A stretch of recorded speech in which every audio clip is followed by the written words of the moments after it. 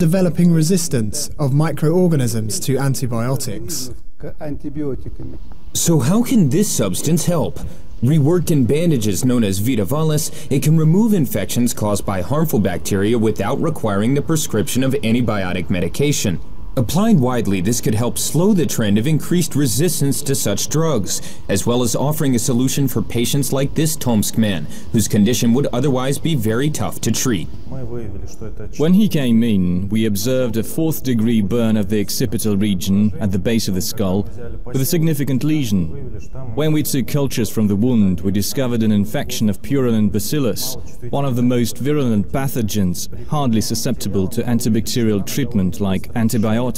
Using this material, we saw that the wound cleared up rather quickly and that the cleaning period roughly coincided with the formation of new granular tissue.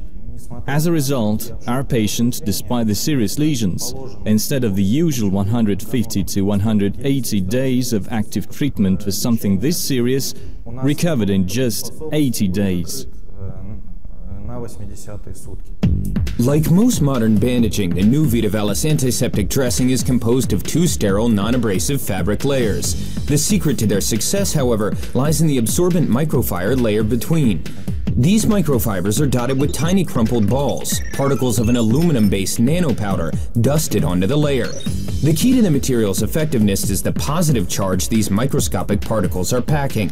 When applied to a potential source of infection or harmful bacteria, electrostatic forces attract negatively charged microbes to the absorbent layer of the dressing, locking them down and never letting go. There are currently no analogues in terms of functionality. As a rule, antiseptic materials toxic to the infection are placed on its surface.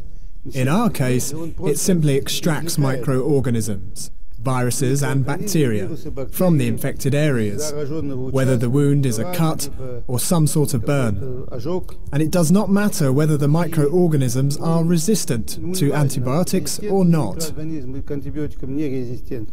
While the photos paint a vivid picture of the β-Lactam dressing in action, the actual lifting of the microbes is still easier seen in the Institute's laboratories.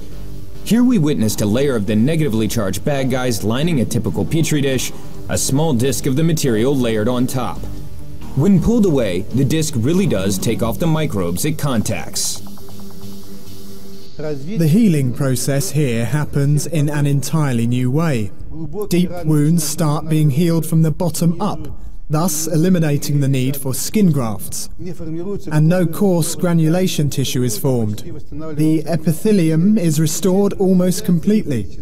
Pain is either considerably reduced or entirely eliminated. All this points to good prospects for this material and its usage for various purposes. This is what we are working on along with medical specialists. Studies are ongoing to find out exactly what β-Lactam does to extract infectious bacteria and why. Is the electrostatic activity responsible for the pain relief effect? Does the dressing serve similar purposes for both long-term and more urgent treatment? As with the concept for filtering water that came before it, this is a material whose properties were first theorized, increasingly tested, and released as products only in accordance with the stringent regulations that relate to health-impacting arenas like water filtration and medical treatment. Having passed through this long road from principle to practice, the β-Lactam bandages are set for sale beyond Tomsk hospitals already this summer.